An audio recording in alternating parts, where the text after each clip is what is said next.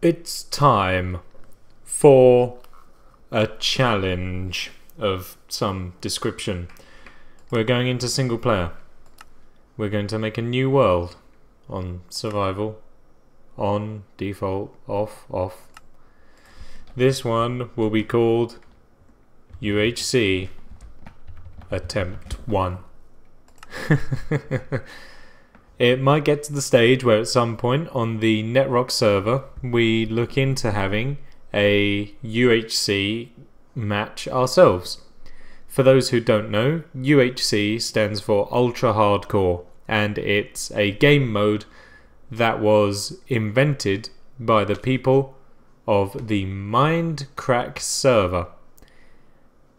Basically what happens is your health does not regenerate naturally. Whereas it would normally regenerate if you had a full hunger bar, in UHC it does not. The only way you are able to regenerate your health is by eating a golden apple or using a healing potion, I believe. Now, normally it is played as a PvP game with loads of other people, and the object is to be the last person standing. In this instance, it's just me on my own, and I want to get some practice in just in case we have a go at it on Netrock. So, that is what we are going to do here. Although, no, I don't think we are, because if I do the command, which is game rule natural regeneration false, that will say no, because I didn't put cheats on. Okay, let's start a new world and have another go. Okay, here we go again. Whilst we wait for the world to regen, I will type the command in. If I remember it, game rule natural regeneration false. Now, oh, well, what is the game rule then? Jesus Christ, tell me. No, apparently that is the case, unless it's case sensitive, in which case my apologies. Oh, there we go. Right, now we are in UHC mode. I'm not quite sure what the episode format is going to be for this. Whether it's just going to be a long series, or whether it's going to be a long video, or whatever. I haven't thought about yet. All I'm going to do is just play and test out some tactics and stuff and see how good we are. So the first thing I'm going to do here is get the basics going. Now obviously this isn't as stressful as other UHC, as an actual UHC tournament I should say, because obviously it's just us playing, whereas in a proper game of Ultra Hardcore you have other players that you are playing against, and obviously you don't want to go rushing in straight at the start because you are woefully under-equipped. However, you don't want to leave it too long, otherwise your opponents will be better armed. So it's a game of tactics. Even though this is less stressful, it's well, it's still probably going to be a bit stressful. Should just point out, this is not a replacement or any of that sort of thing for the hardcore series that I have done in the past, where I have set the game mode to hardcore and tried to see how long I can survive whilst trying to kill the dragon. This is something different. Whilst the objective is probably still to complete the game, i.e. kill the dragon in this instance, if I die, then it's not the end of the world like it is in hardcore. It is just the end of my life, like if you had died normally in Minecraft. However, when I do die, I am going to end the series, just because, you know, it's easier that way, and because in Ultra Hardcore, if it's the PvP game, you do only get one shot. If you die, then that's it. So we're gonna try hard to live, but that might not always be the case. Now, there is this desert here. Were I playing with other people, I probably would have made a beeline for that straight away. However, because we can be a bit more relaxed, I am not entirely concerned right now. I'm going to kill these chickens for food. Hopefully we can get eggs or something to start up a chicken farm. That would be useful. Wonderful. Now there are also all sorts of other things as well that you're probably going to look to do if you're doing UHC with other people. For example, the feathers that the chickens give are very useful for making arrows. Normally I don't go around making arrows, I just collect them from skeletons and stuff. However, in UHC obviously your health doesn't regenerate, so it's probably a good idea to try and avoid tackling skeletons. So if you can make your arrows in another way, i.e. with the feathers, then that is the way to do it. Now the reason why I would have made a beeline for this desert here is for the simple reason that we have the potential for 3 different kinds of structures appearing in here which can give us a great benefit. Those are the pyramids, the surface dungeons are quite common in desert biomes, and also the possibility of a desert village, which would also be very nice. Oh, some cows over there. Let's grab some cows. Oh, toolkit, look at that. There we go. Desert village. Boof. That's of course very good news indeed, especially if you happen to be playing UHC in PvP mode. Then having a village can be of a huge benefit. Obviously you probably won't stay around too long, because I'm not sure how advisable it is to spend all of your time in one place in UHC. However, it gives you a huge boost to your starting food supply, what with all of the wheat, carrots and potatoes now that are everywhere. And as well, also there's the possibility of a blacksmith, which can have some very useful items in there. And hopefully this one will. Let's go and have a little nosy around here. And then we might begin a little base of operations from here. Obviously, like I keep saying, this is... Oh, they're honking. This is a pathetic excuse of a village. What is this, like 3 buildings? What have you got? An emerald for 4 bread. There's not even any food here. This is the worst village in the world. This isn't even a village, is it? It's like a little outpost. Oh, foolish me, I'm an idiot. Oh, fall damage. Fall damage is a killer. Because I, for one, am used to playing the Minecraft quite callously. I'll jump off of things. Oh, that cow died on a cactus. I will just jump off of things and not be bothered particularly by fall damage. That's a kicker in this game. Look, half a heart there. Haven't regened because that's not, the game rule's been turned off. But look at this, what I spy. Of course, a pyramid. Now this might be interesting. We might be able to get some useful stuff out of this. Hopefully we will. We'll need to have a look, and obviously be careful. We don't want to take any damage.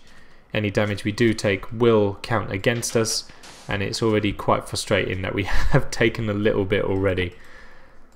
Let's put some tools together. I'm going to cook up some food, which I probably should have done by now anyway, and make some more sticks for a pick, and the rest of those can go on torches, just like that. Marvellous. So let's have a nosy in here. Hopefully there's no badness. I can't hear anything.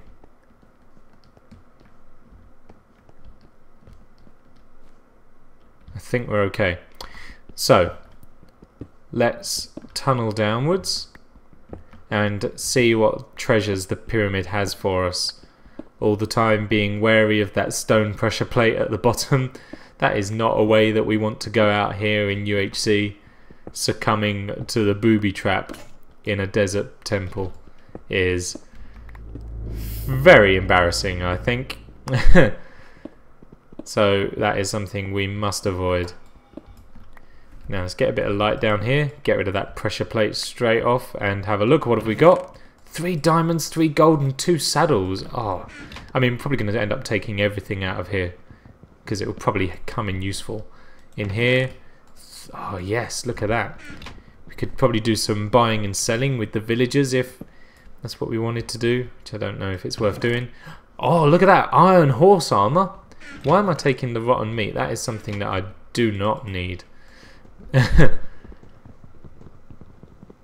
This is very cool. What's in here? 3 gold. Oh, look at all these saddles. We should go out and find horses. Just because. Oh. Right. Let's get out of here. Get back to our food. Just for, I guess, completionist sake, I'll take the TNT. Doesn't really have much of a need for it. But it is TNT. And we never know when that might come in handy. Probably won't, but better to be safe than sorry. Better to have it and not need it than need it and not have it. That's what I always say. Okay, that's that done. We got some food now as well. Banging. Take that up. Get rid of this. We're going to eat some chicken. And carry on. See what else we can find here in the world, if anything, because we'll probably need to get into a cave or something soon and start gathering resources, because at the moment I'm not doing very well on them. Also, some food would be nice. That if that village had been better generated, that would have been wonderful, but unfortunately, that was not the case. I'm not going to bother with making a bed because ordinarily in UHC, that isn't, well, it is an option that is available to you, but obviously if you die, that's the end. And also because everyone is, like, if it's a PvP thing, everyone's playing and you can't all sleep. So we won't bother with a bed, but that does mean that I do need to find a cave, like, now. Somewhere to live for the night and explore, because I do not want to be on the surface when all the nasties come out, because that is a really dangerous point in time to be on the surface. We're going to get the reeds here as well for a future enchanting table, which is the other reason why we killed some cows, for leather and stuff. Oh, is this some? Oh, this looks like somewhere I could hide for the night. Okay, I think this is going to have to do. I don't know if we're going to find anywhere better, so let's just get down there. Oh, there's some iron in the wall. If nothing else, then we can get some iron. But I think this is going to be our... Oh, excuse me. This is going to be our home. This is going to be where we're going to end up living. Oh, falling gravel as well. Gravity blocks falling on you is another thing to be very wary of, as it can happen all too easily. And of course in the normal game it's something that you just kind of shrug off because, you know, it's not that big of a deal. But in this, every bit of damage counts, and to take damage in a way such as having a block fall on your head or taking half a heart of fall damage is really not good at all. You need to avoid doing that at all costs.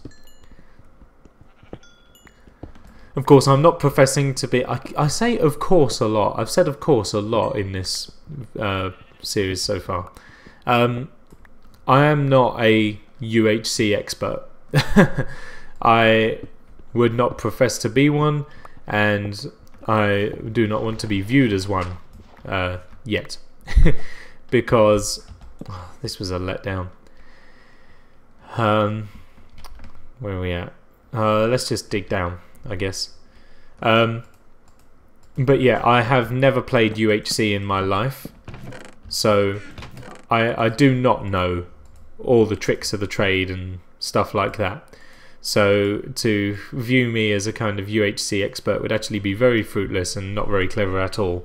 I am just literally going by what I have managed to understand by watching various seasons of Mindcrack's UHC. So this is all basically their teachings. There's a slime somewhere. I can hear him sloshing about. Let's put stuff away. We don't need all this. Gravel can go in there, so can the pressure plate. Dirt there. Rotten meat. There. There. There we go. Wonderful. All these saddles. 4 saddles! It's quite a lot, isn't it? I need some wood as well. I need to get wood. Grow up, please. I'm going to make some more tools here so that we can go deeper in and do some investigatory work for a cave. Now in UHC, strip mining is banned, and the rules as to what constitutes as strip mining can be quite blurry. But what I understand of it is basically what I'm doing here is allowed, where you're digging down, searching for a cave to investigate. That's allowed, that's acceptable. What isn't acceptable would be if I get to, for example, this point in time right here, and I decide I want to go tunneling off in this direction looking for resources. Like that iron there, I would not get, because I have technically sort of strip mined for it, which is against the rules. So I am going to leave that there. However, if something like this happens where I find coal digging down looking for the cave, this is acceptable. This is alright to take, and these are the rules that I'm gonna try and adhere to whilst playing. But obviously, like I say, I'm going to leave that iron there because that is that was cheaty iron. That was iron that I found by strip mining, which is not allowed, which is what I have already said. Whew, settling in. That iron is acceptable because it's on the way down. This is what I understand of it anyway. This is what I believe it. The rule no strip mining means, because that this iron was exposed whilst I was digging the coal, which was exposed while I was digging down. So by extension, the iron is acceptable, but the iron in the corridor is not. Hoping it's all coming across clear and stuff. I'm also trying to use this this playthrough quickly to try and break some old habits that I have. For example, using up the wooden pick is something that I have done here, but it's something that I'm very guilty of in every playthrough of Minecraft I do, because I hate wastage. So I use my first wooden pick, whereas most just chuck it down somewhere. I don't want to do that. I like making sure that everything is used, which is why I always try and make sure that I cook things in batches of 8 rather than wasting anything. But in UHC, especially if we get round to playing it as a server, sometimes you're going to end up wasting things, and you can't always be as efficient as you would like to be. So it's quite possible that I am going to have to, you know, not smelt stuff down in stacks of 8 to make sure that coal is used efficiently. Sorry, and it's quite possible that I will have to chuck away my wooden pick and upgrade to stone as soon as possible. And those are some habits that I'm trying to instill in myself now whilst practicing, where it's not necessarily as big of a deal if I die. And also, like I think I mentioned at the start, it's about trying to develop my own sort of tactics for playing. Oh look, here we are, we have a cave. Or at least a break. It's about trying to develop my own tactics for playing as well. So we need to think about this. If we sissy bar across here. Now we need to be careful what with the recent AI changes and stuff. This looks dangerous, but the Enderman is right there.